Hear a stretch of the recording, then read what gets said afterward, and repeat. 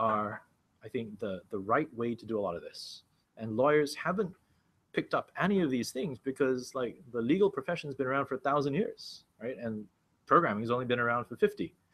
So what if programming had been invented before law, right? How would the world look different? And I think that's the real disruption that we're trying to do. So I've been posting about this for a little while, and Mark Andreessen, who basically invented the modern browser and venture capital and all this other stuff, he's on board with this idea. Why? Because he's also a programmer. So maybe in 6 months or in 12 months or in 2 years, I will go visit Andreessen Horowitz, and they will give me a bunch of money. So that would be cool. But for now, it's just an open source project. But you know, if you ask what's the opportunity here, right? Open Table makes $1 every time somebody goes somewhere for dinner. That's their vision. And Legalese maybe will make $1 every time somebody somewhere signs a contract. Like it's not inconceivable, right? Like Uber makes $1 every time somebody goes from A to B. So maybe this will happen, maybe. But we don't want to sell to lawyers, right? With all due respect to our esteemed colleagues, this is the kind of disruption that sort of goes around the lawyers and goes straight to the end users. And the end users that I'm familiar with, they are entrepreneurs and they're investors, and they're trying to do like a deal that's like $50,000, and they don't want to spend $10,000 on legal. So these are people who are underserved, they're not served at all. And I don't think I'm taking money away from lawyers going after this particular segment. And in fact, if I give them this tool, then I'm actually encouraging them to say, look, after using the tool, after developing all the PDFs, then take the PDFs to the lawyer and then get sign off, right? So that's $300 that you wouldn't have made otherwise. So very specifically, I'm interested in workflows and I'm interested in legal operations. I don't think of this as like, here's the Word doc or here's the single PDF that you need to sign. I think of this as, here's the state vector of your company today, and here's the state vector of your company where you want it to go tomorrow, and we are going to calculate the delta between those two vectors, and we are going to produce all of the patches and all of the diffs needed to patch from A to B. Does that make sense to the like programmers in the audience? It's like obvious, right? Only it were so easy. It's a simple matter of programming. Programming everything. Sure, but you only have to do it once. Lawyers are doing it all the time, every day. So anyway, the strategy here is if maybe we do get big, it'll end up being like YouTube is the place you go for video, Amazon is where you go for books, and maybe Legalese is where you go for legal. So maybe that's the future. But to get there, there's a fair amount of computer science needed. Like this is sort of what goes on behind the scenes. I don't know if it's big enough to see, but basically you go and you define your cap table in Google spreadsheets. You go define the parties in Google spreadsheets. All of this lives in your account. And then if you say, I want to go from here to there, it computes the dependency graph needed to do that. And then it produces all the documents needed to do that. So some of the programming has been done. Maybe at this point, I will just skip out and show you what I've actually talked about here. That'd be useful. Any questions so far before I go into the What was that first paper you showed us? demo? The first paper. Oh, that was Daniela's paper. She wrote this a long time ago, but she had the idea to do a sort of visual interface for deal making. So in theory, like I lay out all of my negotiation positions and like, this is acceptable, this is not acceptable, this is kind of the range of what I'm interested in. And if the other side does that too, then the software just basically says, okay, well, here is the thing that's between what you want, between what they want. Yeah, it could be. Just like find the overlap in this linear programming problem, right? So she's interested in visualization, and she's on the team working with us on helping to bring a little bit of design visualization to all this. And like, this is how you can represent, here's what I want, these are my goals, and then I'm gonna I'm sitting on this side, you're sitting on that side, and we're going to move little blobs back and forth until we reach something that we agree to do together. So there's a lot of thinking around this, but you can only get to this kind of visualization if you do the formalization first. All right, and that's where I want to go with this. Today, there are all these really nice startups that, let's see, Docracy. Has anybody here tried Docracy or Law Canvas or any of these? So these guys, they're nice. I like them. They're what I call like a version 1 startup because it's basically just like, instead of Microsoft Word, here's an editor in your web browser. And these are the bits in yellow, and you have to go fill them in. And after you fill them in, you've got a flat template. But that's not formalization, right? That's just like a template. So M4 is like almost 40 years old, and the legal industry is just catching up to that. No, this is how far in advance we are, right? Like the first thing we did in software was create M4 and then make, right? And now we're bringing that to legal because that's just how it is. Okay, so let me show you. I'm going to assume that the resolution on this thing is low enough that I'm not going to give away any secrets, or maybe. Is there anybody here is there anybody actually connected to that thing? There's not, but it is recording. Okay, so we're going to turn the screen slightly sideways because I'm going to show you an actual live thing that involves somebody else's company. There's no NDA here, but I assume nobody here really cares about a tiny company in Singapore that is raising its first round. But basically, the way you do this is you go in there. This is Google Spreadsheets. This is your account.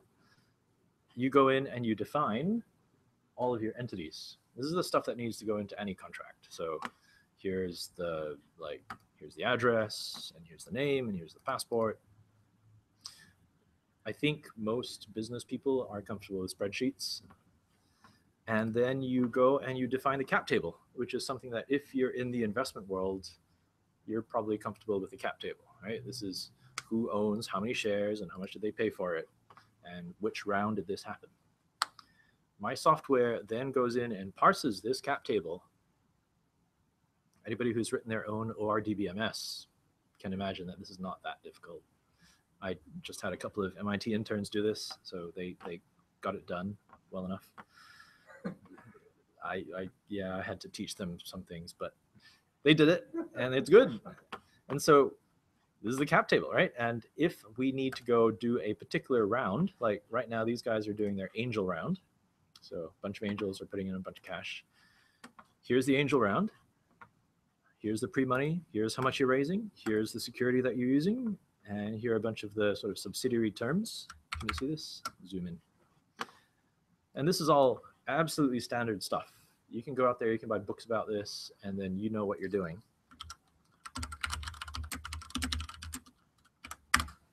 Yep. This is the one that we all recommend. And if you read this book, you will understand how to configure the spreadsheet. So not difficult. What happened a couple of weeks ago was one of the investors in this round said, oh, you guys are using that newfangled YC safe instrument, but I'm not comfortable with the safe. Can we just do a traditional convertible note? And the entrepreneur freaked out because that is the sort of thing that can kill a deal, because after you say, okay, everybody's agreed on the safe, then when you go back to the investor and say, oh, I'm changing the terms, some of the investors will say, oh, okay, well, that gives me the excuse I needed to pull out because I don't actually have the money I need to put in. So I said to this entrepreneur, okay, no problem. You need to go from safe to convertible note. Click on cell B10 and make exactly that change. And all of these little terms down on the left, some of them become irrelevant, some of them become relevant. Just go convertible note, go up here, and then say generate PDFs. And it goes and it reads the cap table, it reads the entities table, it reads the term sheet table, and it produces a bunch of templates. That's it. This is not hard, right? This is not what a computer scientist calls a hard problem. Like this is very P-complete. But nobody's done it yet, and nobody's done it as an open source project. So far, as far as I can tell, most of what's out there is like fill in the document or fill in the wizard, but it's not like fill in the data structure.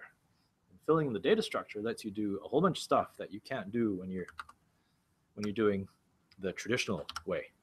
And one of the things that you can now do is you can visualize the different instruments that are in the system.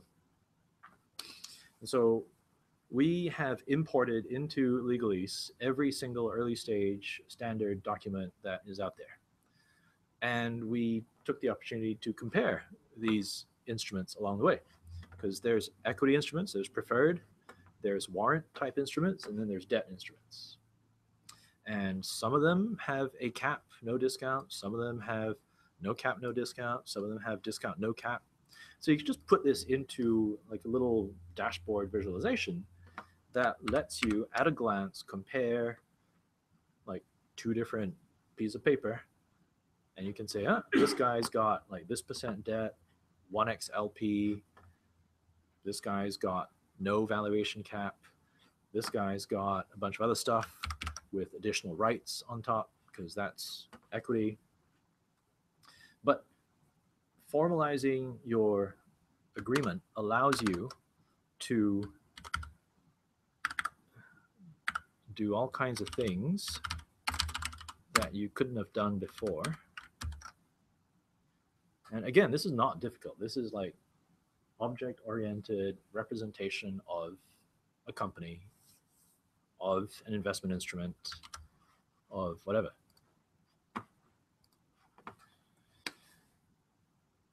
Just somebody needed to do it. So once you've got that, then you've got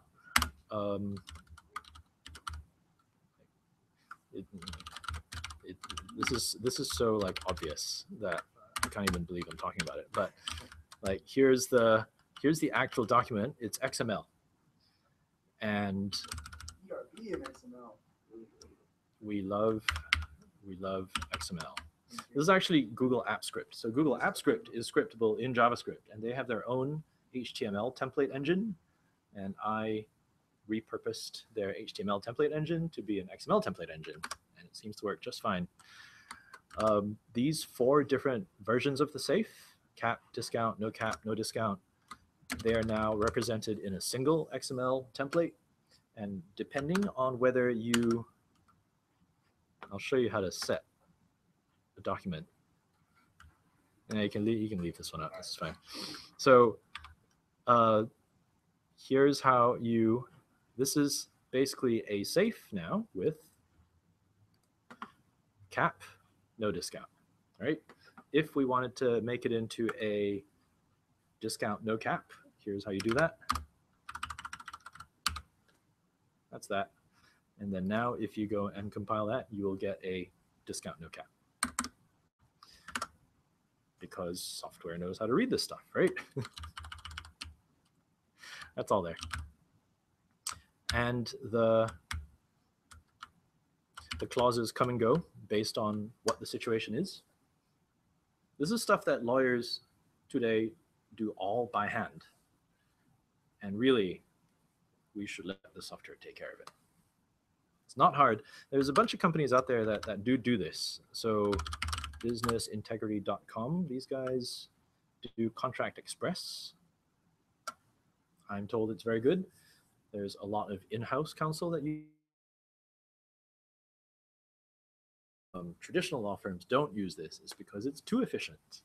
And when you're getting paid $600 an hour, you really don't want to reduce the number of hours. So this is the conflict. So these guys are good too. And they've been around for 20 years, right? And so maybe these guys are Photoshop and we are the GIMP. Maybe these guys are Oracle and we are MySQL. Sir? As a geek, it seems to me, not a lawyer, it seems to me that part of what I'm paying $600 an hour to a lawyer for is to do validation and verification of all this.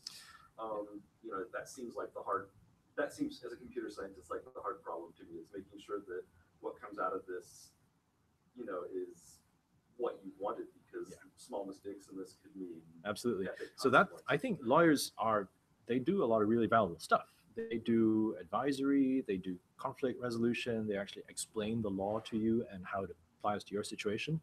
So I'm not saying that this is going to replace all lawyers. All What I I'm want this to saying do is like let's say that I, just as the an attorney, drafting. instead of Yeah. hand copying boilerplate and filling in every blank like presumably people do today, Mhm. I run your thing. Don't I pretty much have to go through every place where there was a blank and look and make sure that the bad thing hasn't happened? How do I get confidence that I don't need to do that? Well, how do you get confidence right now when you use TurboTax to file your taxes? Well, that? Yeah, I don't use turbo. You don't? Okay.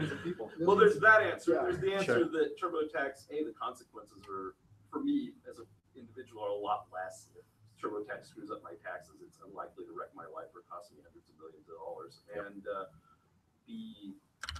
I believe they have a pretty serious, from what little I've read, I believe they have some kind of a serious V&D program, and that's what I guess I'm asking. I'm assuming you have some kind of serious V&D too. I would just like to know about what it is. Well, so this is designed for people who would normally go online and download random crap and then use it.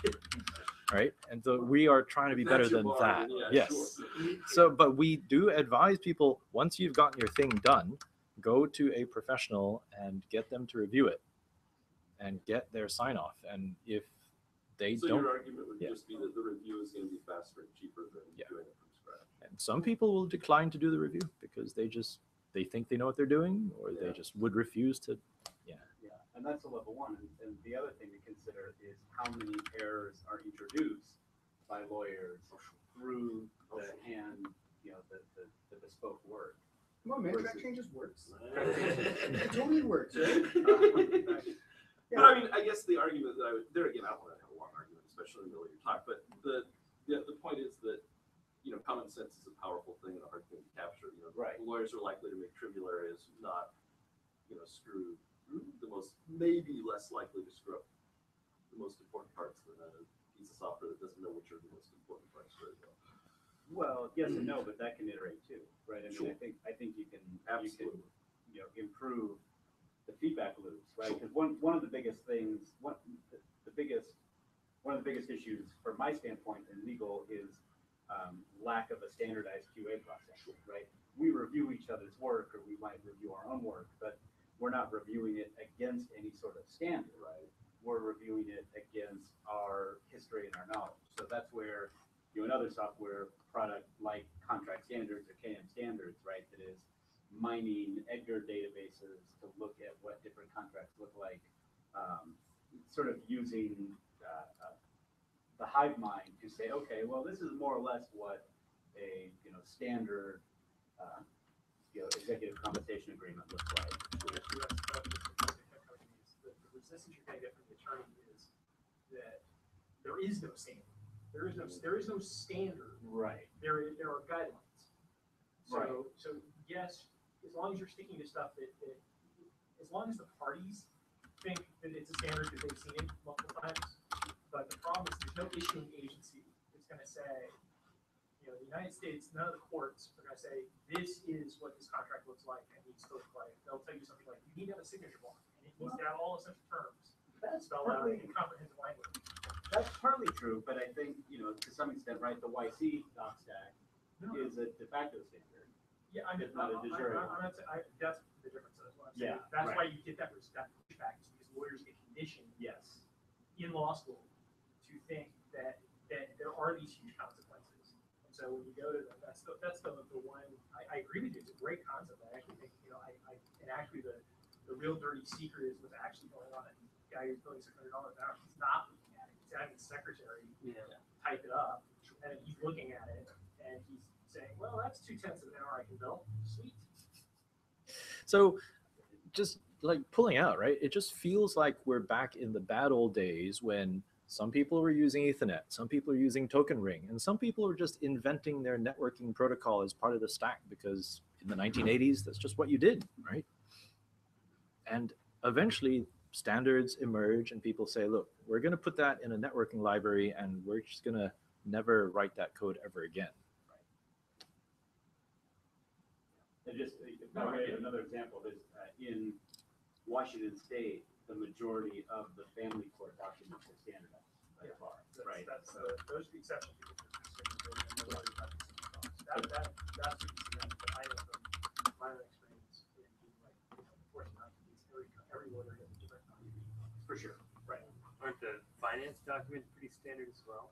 Yeah, but that's not because the courts do it. It's True. But yeah, I think, But over time, as those, Yeah. as those documents are litigated, some of them will emerge as the jury standard as well. although it's more, you know how this, Yeah. they say, oh, this is too far. Sure, right, and different judges will rule differently, right? There's a lot of sausage between stuff. Yeah. So that's, I actually, I really like this idea. It's actually, like you said, to do a consumer oriented guy, to do a paper for probate court, and it's just so incredibly frustrating because it's that exact thing. That, they can kind of sort of give you a form, but not really. It'd be so much better to be able to say, okay, party name, Yeah. like, this person name, bam, you want that. That might actually be, I know that's not the target you're going for. Yeah. but So we're doing investments for now, but you could see this expanding to other things at some point. Who knows? A lot of things where people are having to do it on their own. Yeah. Where they can't hire them or can't afford it. But, that's why they're doing things like There's a couple of other interesting things happening right now. So I just want to show you this real quick. So these guys, contract standards. Are you guys aware of contract standards? So these guys are trying to be a standard clause library, right? Like today, as a programmer, you go onto like Stack Overflow and you copy and paste somebody else's code, and you can do that for legal clauses now. So this is available.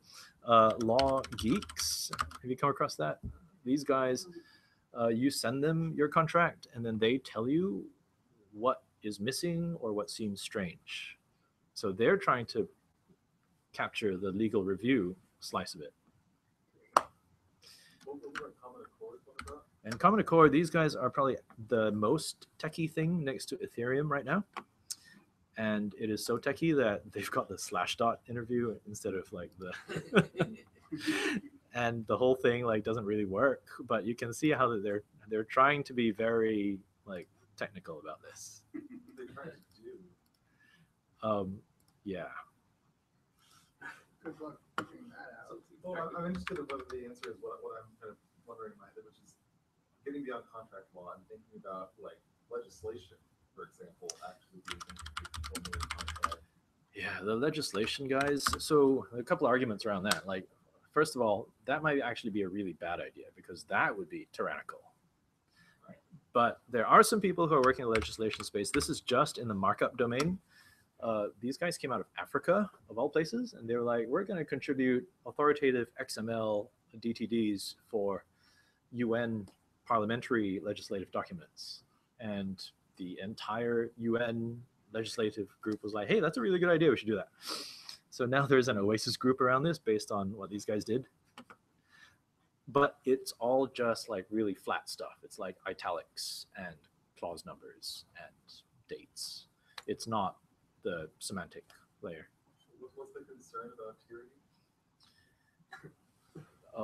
You said it. Yeah, it's like it feels like if you legislate things, then you go by sort of like the book, and then you end up with like an 18-year-old boy and a 17-year-old girlfriend, right? And then he becomes a sex offender. How do you feel about red light cameras? Yeah, I understand. Yeah, I said the role of interpretation in law. Yeah. Well, there's But I also mean- a massive amount of agenda power to overwrites this.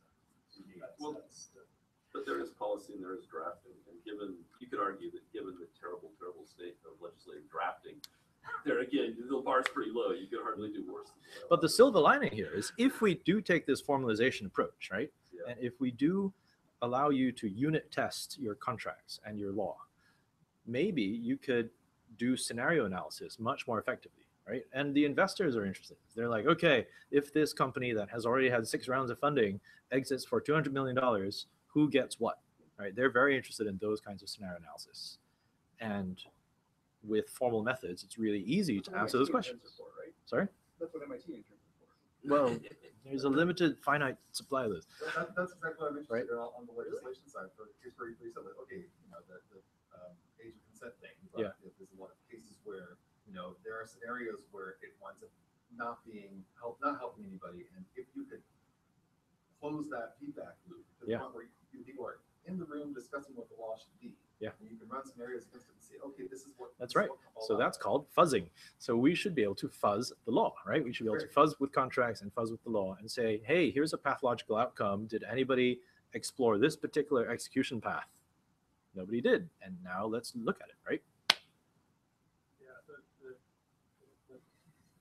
the bigger question with that, I'm sorry, is if legislators actually thought like programmers or even logicians, that would actually be great. Yeah. But we just litigated from the Supreme Court the clause in the Affordable Care Act that nobody had paid attention to because it was buried in, subclause A in section 4, Right. and so on, and the entire healthcare system winds up, turning on that. So I think it's a great idea. It's something we're struggling to get them to even be able to have the time. Everything gets to be such a time crunch that they just aren't thinking like this. So they don't run those scenarios because they can't. They don't think themselves enough time. Yep. Then let's script all the way. Well, but isn't there room to capture 5%, 10%? No, I'm not right? saying we should be working And build on it out. Yeah, just start somewhere. But that's why they have, that's what they do now through staffers and analytical branches, and that's what you have. You do run an analysis. You run a fiscal impact statement. You run a legal impact statement. You run it by the in-house counsel. But I agree with you. What they can't do is because of the limitations of human attention, they miss stuff. Yeah. If you can have computational theorem proving, maybe we can have like better computational law that just explores these cases, right? Just like Wouldn't you have walk to through. formalize the entire existing legal body to pull that off? Yeah, you gotta start with small chunks. Parts of it. Web browsers don't even work.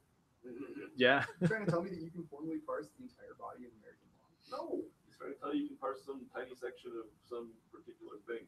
Yeah. Specialized modulation. Exactly. And that's what we've got exactly here, right? Yeah. So this is the Singapore companies law, but it basically says if you want to issue shares, you got to go talk to your existing shareholders and get approval, right? Like that's the really simple stuff. That's a dependency graph, and I in fact have a dependency graph that spits out the appropriate documents needed to turn all of that true. To So- certify that all of that happened. Hmm? To certify that all of that Yeah. happened.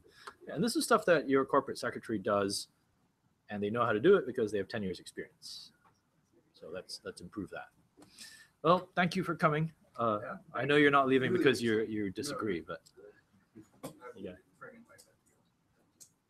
So essentially working on making the contract executable. So you start out with sort of a set of rules and templates that generate some text, right? And you also use those rules in an execution situation. Yeah, absolutely. So that's actually what I want to get to. I want to get to formalizing it enough to the point that we can. So right now this is just like a flat thing, but I want to allow people to write these things in a formal language, and I want to write a compiler that does natural language generation and compiles from your formal language to English. And then you've got this backward compatibility layer that allows traditional lawyers to read it and debug the sort of output. And then you've got the formal layer, which is also forward compatible to things like Ethereum. Ethereum is this smart contract thing, which plugs into the blockchain, and they're very excited about this because they're like, now we can have self-executing contracts that automatically take money out of your Bitcoin wallet when certain things happen. And I'm like, I don't know if that's a good idea, but somebody had to go prove that, right? It's going to be great for some people. It seems like the sort of thing that you would expect. Like once you remove the priesthood that is a barrier to people being able to do law, and this threshold where I'm only going to do law, I'm only going to use the legal system if it's worth this much money to me. The way that tech tends to blow up is that it gets cheap and small, and you start using it for things that it wasn't worthwhile for before. When Yep. two people have a very small agreement that they don't want to have between them that you wouldn't bother with a contract for today.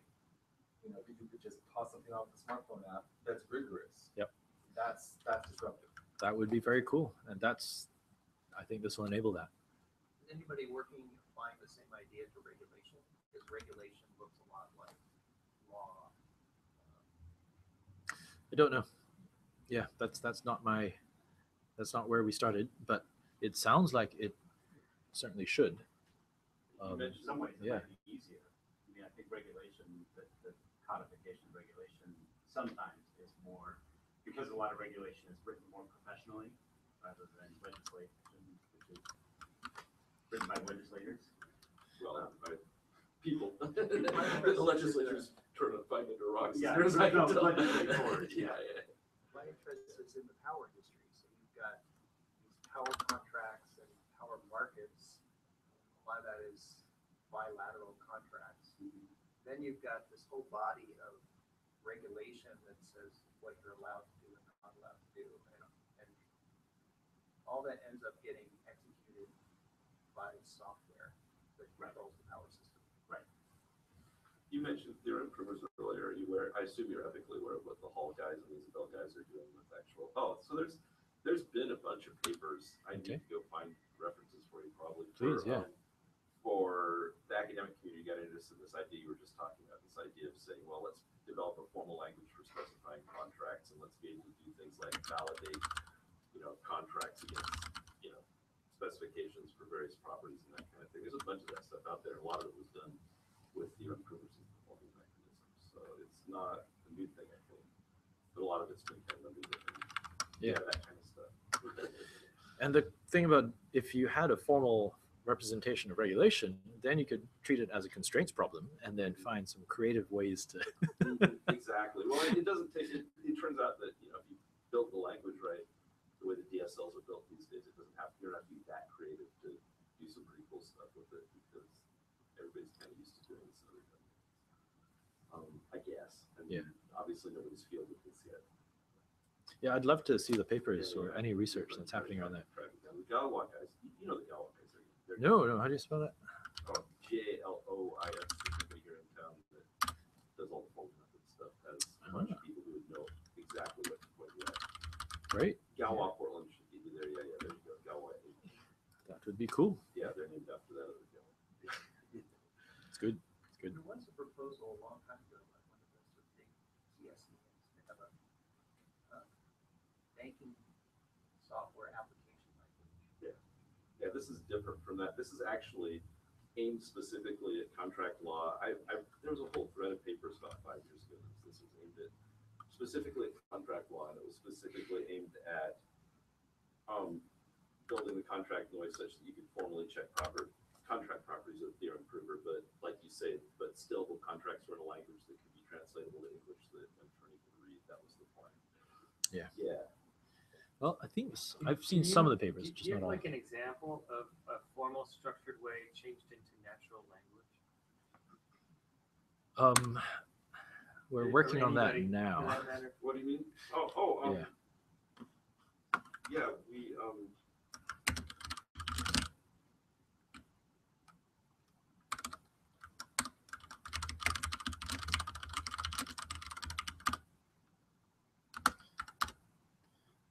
So this is kind of one approach. So these are computable contracts. This is finance. I don't know if he has an example in here. This may be too academic to have an example.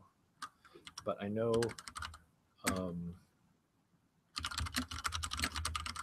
Nick Szabo has it, but none of these guys have done a compiler because that would be really nice. I'm working on the compiler.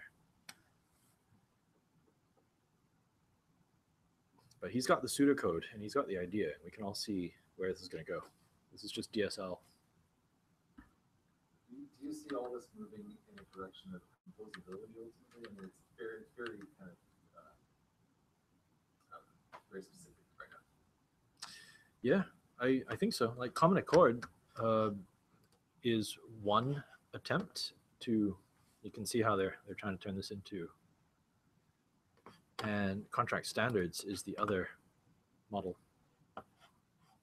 So they've got this huge clause library, and they even have different versions of each clause. You can say, let's add that. And here are some examples out of Edgar. So this is just like a one-time thing, right? You get the mapping done turn your AST into a bunch of text. Yeah, but Computational linguistics. I'm still thinking that if there's some guy in a startup who wants to do this, and he fills out the Google Doc sheet, well, he's still going to be calling me for a cup of coffee at the end saying, what does this all mean? Yeah. You could tell him, go read the book.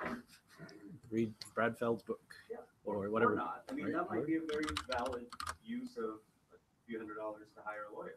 Yeah. To explain it to you.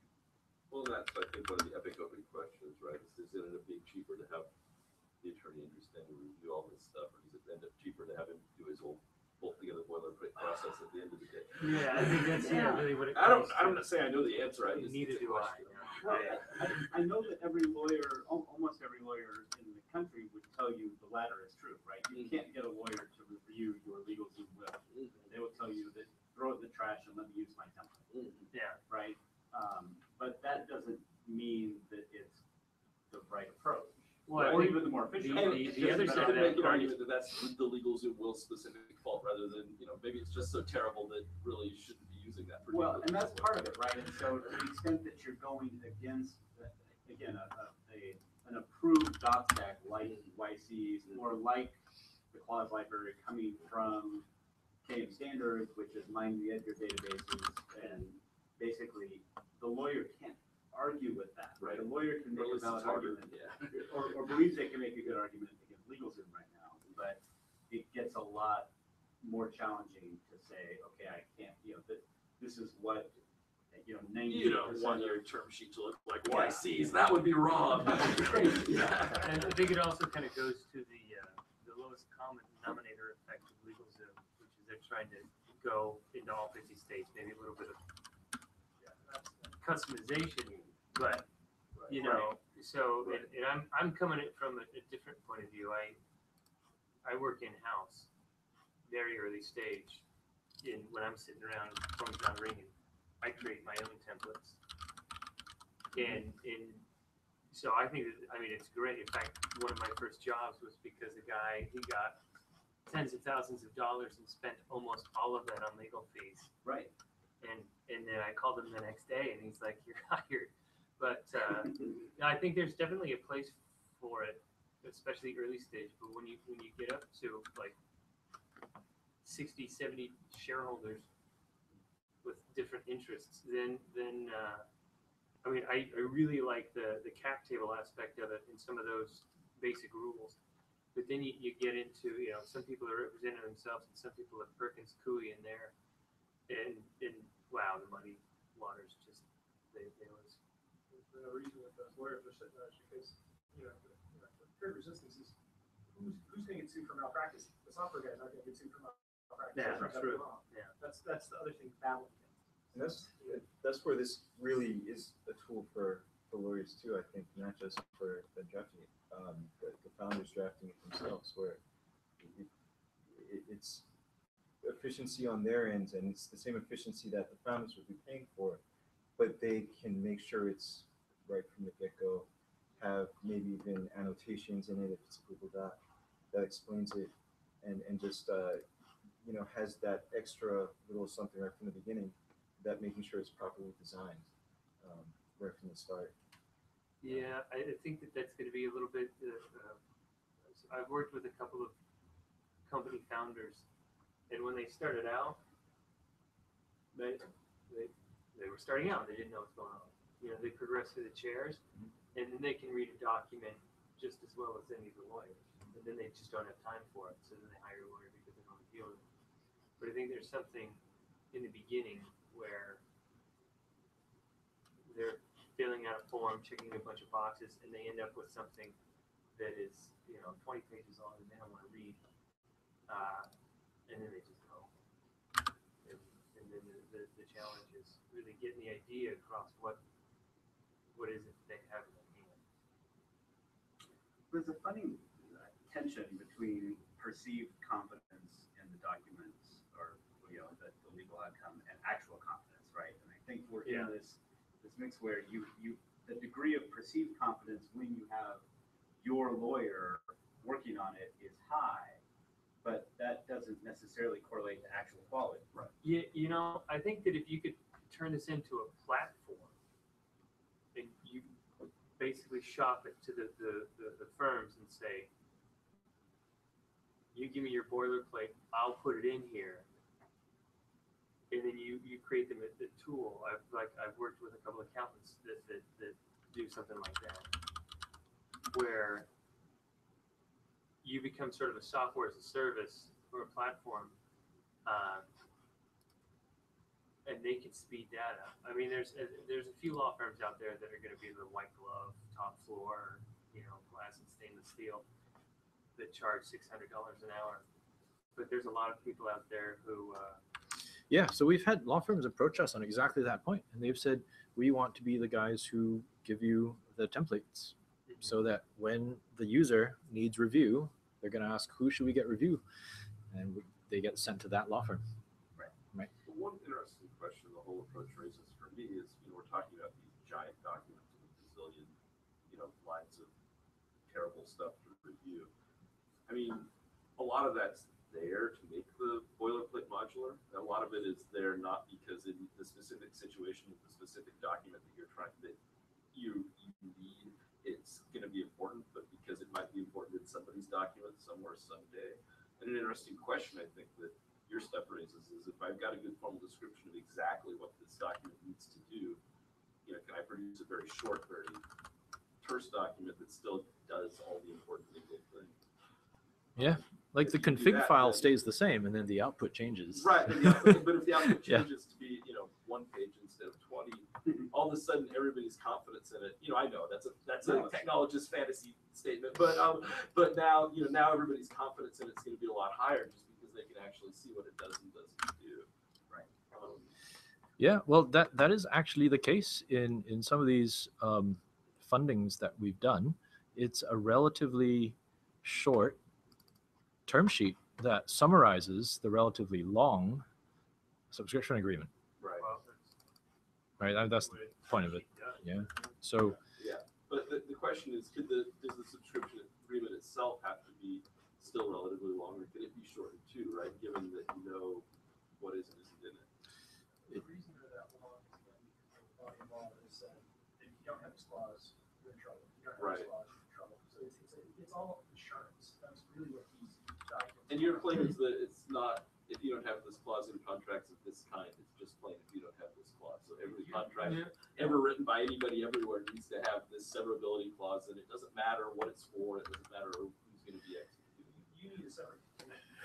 Yeah. I mean, severability clause is going to be just about any business. Yeah. That's fair.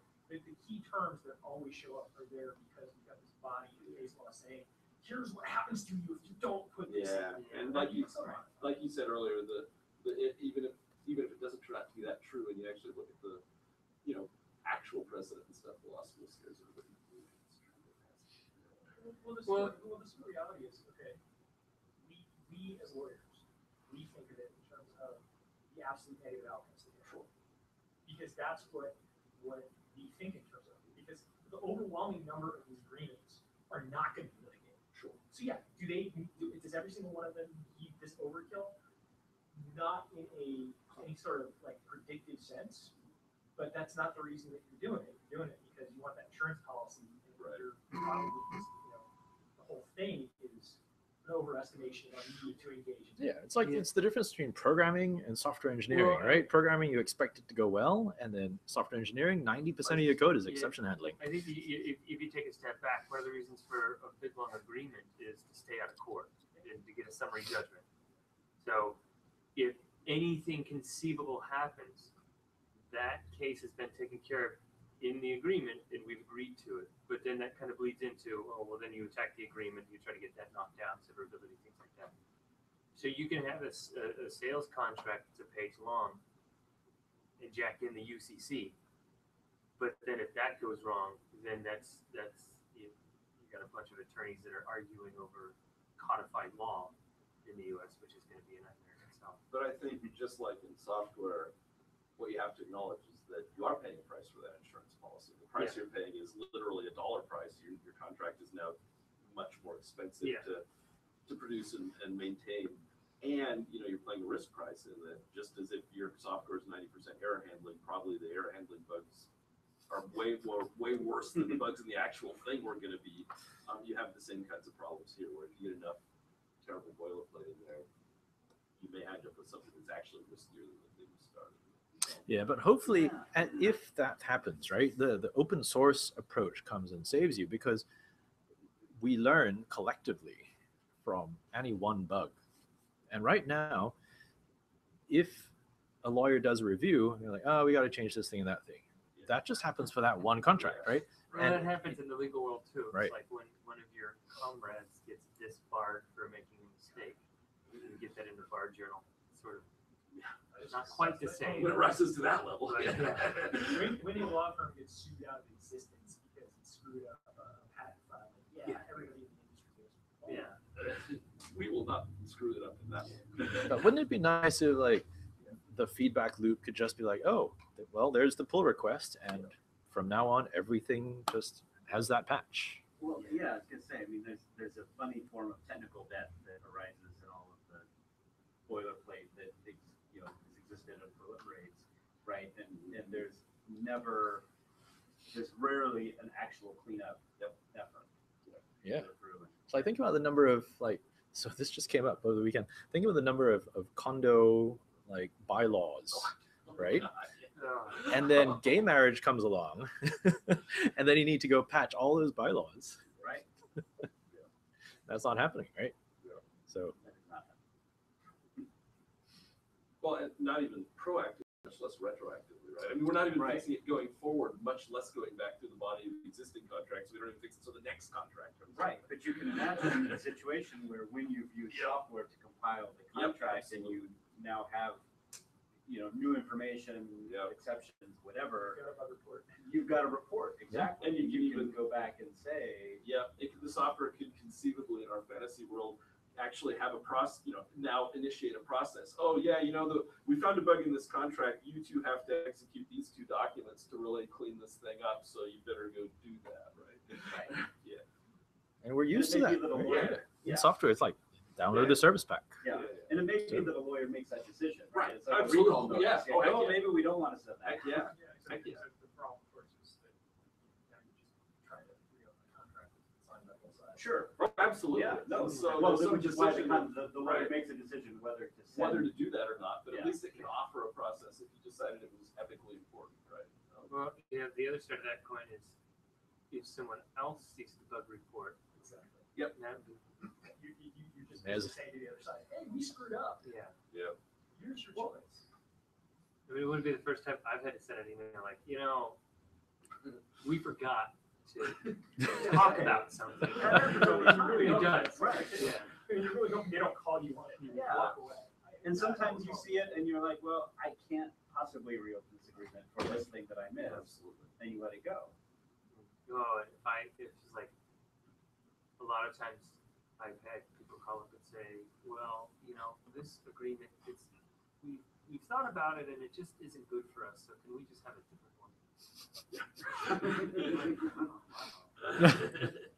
Can they do that?